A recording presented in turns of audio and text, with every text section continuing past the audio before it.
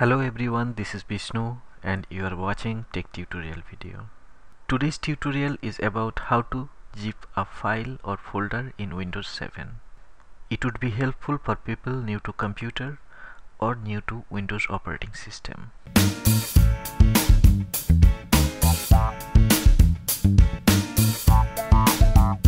So, first of all, why do we need to zip a file or folder? Mainly there are two reasons for which we may need to do this. Number one, suppose you are trying to send a big file to someone via mail and it is taking too long to attach or not even allowing as because of the size. So zip it, reduce size, attach and send.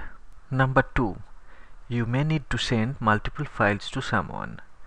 Instead of attaching all individual files separately in your mail, you can zip all of them together, make a single file, and then attach and send a single file. Now let's check out how can we zip a file or folder in Windows 7. There are many compression softwares available in the market which can be used for this purpose. Couple of them are 7-zip, which is open source, WinZip, WinRAR, etc. But Windows 7 has its own inbuilt compression feature. We are going to use that one. First thing, I'm going to show you how to compress or zip a single file. Here I have a sample Microsoft Excel file of 495 kilobyte.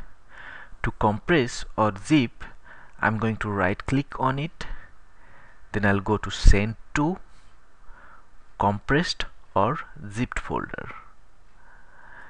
That will create a new file which is a zipped file in the same destination folder, and you can see that the size of the new compressed folder is 31 kilobyte, which was earlier 495 kilobyte. The level of compression we can achieve depends upon type of file we are dealing with.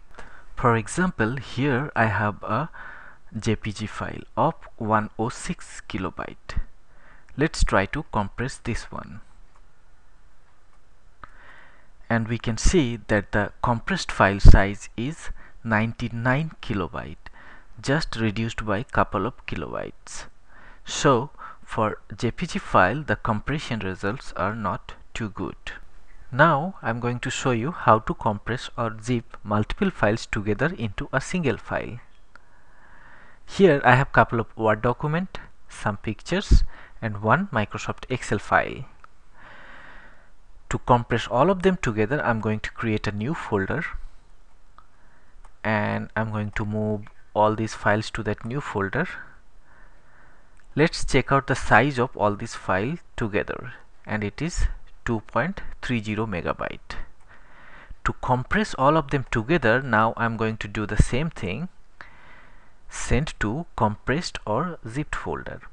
That will create a new compressed or zipped file, and let's check out the size of this file, which is reduced to 1.38 megabyte. So this is how you can compress a folder or multiple files together. So this is all about today's tutorial. Hit the like button if you like it. Let me know if you have any comment or suggestion. Subscribe for more such tutorial. Thank you for watching Tech Tutorial video.